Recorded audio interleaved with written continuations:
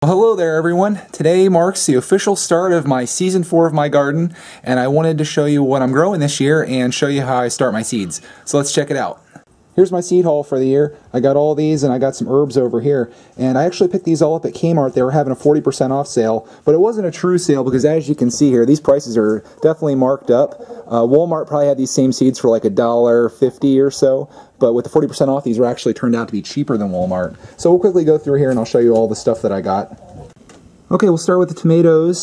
These are the tomatoes that I got for BLTs and stuff like that. These are the red summer hybrids. And I got these instead of beefsteaks because I didn't have very good luck with beefsteaks last year.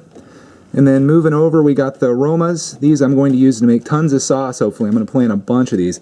Ideal for cannings and sauces, and I can attest to that. Then next we got the sweet peppers. These are something I love putting in salads, and I love growing these every year. So that's going to be great. And then I got a big pack of these garden beans. I'm going to have like a little section for the beans, and I'm pretty stoked about hopefully having some nice beans this year. Then we got some beets, which will go well with my eggs that I am always getting every day. And then we move down here, I got spinach and lettuce, which you're going to see today that I'm going to start some of these in recycling containers just to get it going and hopefully have some lettuce fairly soon. Then we got California Wonder. These are just sweet peppers, or like green bell peppers and things like that, which are great. I got sugar snap peas. These are a favorite of the chickens. They enjoyed these last year, and I thought they were pretty tasty. Next is cucumbers. I'm not a big cucumber fan, but Cody likes them, and they're basically worth $1 a piece, which a lot of these vegetables are, so it's definitely worth growing. The sweet corn. If you've been watching my channel the past few years, you know me and sweet corn don't really go well together. I can never seem to grow it, and last year when things started to go well, it seemed like something came along and ate all the corn out of the garden, so that kind of sucked, but I'm going to try my hand at it again this year. I'm going to try to grow it inside first, then transplant it. Next we got carrots, and we got some fruits. I'm going to maybe try to make a little section where you have cantaloupe, and I got watermelon, which should be really good. And then little surprise here, we got pumpkin. That's going to be pretty fun, and I'm hoping to be able to grow some pumpkins and maybe sell them alongside the road for $1 a piece or something like that. And then finally, you probably saw that I got some herbs. Cody has some herbs growing inside, and I always replant them each year. So we got rosemary, sweet basil, we got Genovese basil, parsley, and thyme. So that is my entire seed haul for this year, and I'm next going to show you how to start some of these. We're going to be starting the tomatoes, the peppers, and I'm going to be planting the lettuce. The rest of these are either going to go right into the garden, or I'm going to start them a little bit later because I made the mistakes of starting like cantaloupe and watermelon too soon last year, and it did not go well for me. Here's all the stuff that I'll be using today, and I'll show you what you're going to need. First of all, the seeds. You're going to need those, of course. Today we're going to be doing the peppers and the tomatoes. That's what I'm getting started pretty early here in the season. These need about 8 weeks before you put them outside. And then this is what I end up putting the peppers into. I have 3 of these and I reuse them every year, but I'm probably not going to use them all today. It's hard to say. Just depends how many seeds I have and how much I want to do. And I have an audience here today, of course. But in addition to that, I also have these cups that I put the tomato seeds into because the tomato plants are going to grow kind of big, and you're going to want to allow some space for them to grow as they grow inside. And then this is my first time using this. This is Miracle-Gro Moisture Control Potting Mix. I usually use garden soil, but this was on sale and I picked it up. It seems like it's going to be something that's pretty good for starting seeds. They did have some seed starting mix at Walmart where I picked this up, but it was way more expensive, so I'm just going to go with this. And then you're going to need a watering can and then a little shovel to get the soil out of the bag. And these items here are for labeling. You're going to want to know what peppers you have where. Fortunately, I only have 2 different peppers, so maybe I'll just do one of each and do one label. But I have some...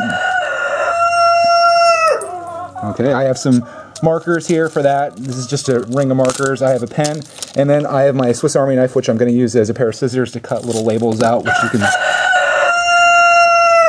which you can see that I've already done here before.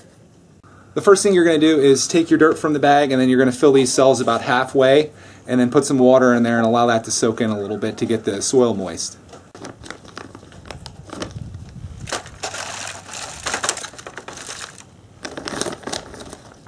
You don't have to be too precise about it. You can be kind of generous with the soil. I kind of just top it off and level it all out. I put some water in here after I get these all filled up just to kind of allow the dirt to get kind of moist, because then you put your seeds in and the seeds don't get all washed away and moved out of place if you put your water in after. So I kind of recommend doing that. So also do this outside because it makes a bit of a mess and you don't want your wife punching you in the face. As I mentioned earlier, the tomatoes are going to be going into cups like this. So what you're going to want to do with these, I take just a basic screwdriver and I poke holes in the bottom. That's going to allow for some drainage. You can just do like 3 or 4 holes. Nothing major, so you're going to put those in the bottom, and then you're going to fill these up with dirt about halfway. You don't have to go too crazy, but these are going to get a little bit bigger than what the peppers are. So that's the first step of that, and fill it with dirt. Second step, pretty simple. That's how mine looks right there. It's pretty generous. You don't necessarily need to use that much, but I have a lot of this soil, and I'm not going to use it all. So we're going to do these up pretty well, and you're going to do one of these for each tomato plant you want to grow. So I'm going to do quite a few of these right now. I'm all finished filling cups. I'll show you what I did here. The big cups actually ran out of fairly quickly. I only had 15 of these, so these are going to be my Romas. And then these small ones, I did 18 of these, and these are going to be just the regular tomatoes. I'm not planning to put this many in the ground, but I like to give them away to people, so I made some extra ones there. The Romas, I'm going to try to plant all those because those are all going to be converted into sauce, and I'd like to have as much sauce as humanly possible that I can jar up, because that sauce last year was amazing, and I like to do more. And then we also have the pepper cells over there, so next we're going to put some water in each of these, just to allow them to soak a little bit.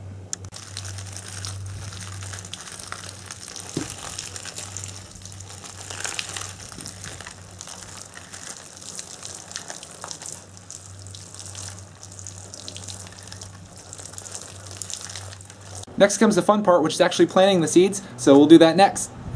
Now when you open your seeds, be very careful because they're just going to be inside here like this, and you don't want to lose them. So what I do is just sprinkle them in my hand like this here.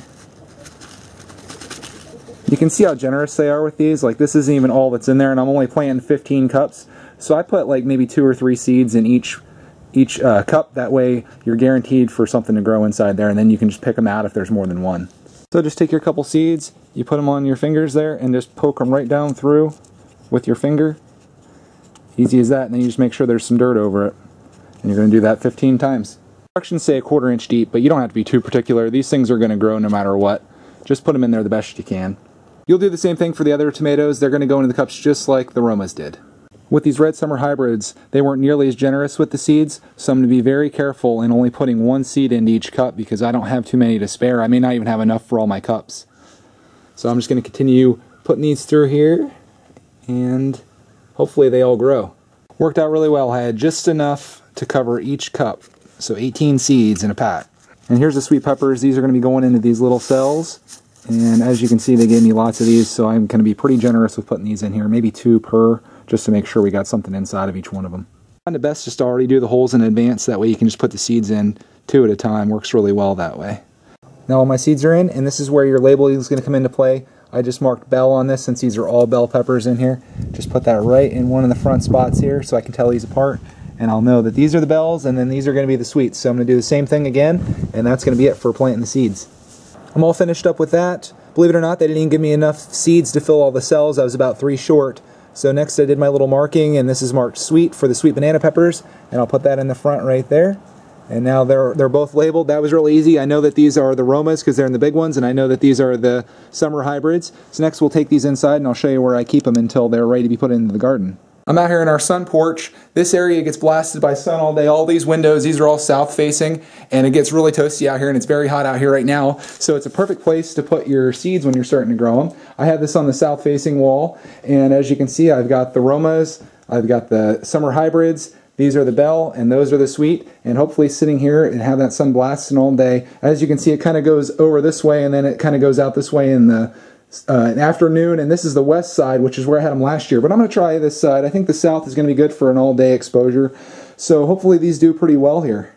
And here's my usual setup for the lettuce and spinach. This one has lettuce, this one has spinach, and I leave these out during the day to warm up. This is just dirt from the compost pile, and I put the seeds in there so they stay out during the day, and then at night I bring them in so they don't get frost, and this allows me to grow some lettuce and spinach very early in the year. Thanks for watching my first video of my 4th season of gardening. I think this year is going to be the best one yet. I've got some new plans on how I'm going to lay the garden out, and just the things I'm growing, I'm really excited about seeing how everything turns out. I'm going to try to get really passionate about it this year, and I'm going to definitely keep you updated on all the stuff that I'm growing and how things are progressing, and I think it's just really fun to upload these things and have you along for the experience, because I think growing your own food is something that's very valuable, and I think more people should do it. So if you can learn something from these videos, that'd be great, but if not, hopefully it's just entertaining. So thanks for watching, and I will have another video up here soon.